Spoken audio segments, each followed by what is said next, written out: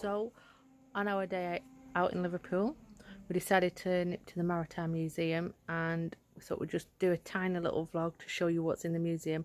Highly recommend it. It is free.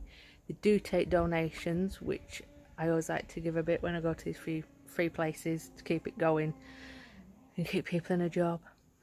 But no, this museum is fantastic. 3 floors and each level's different. So here's just a tiny little vlog, and this is what they do. See ya.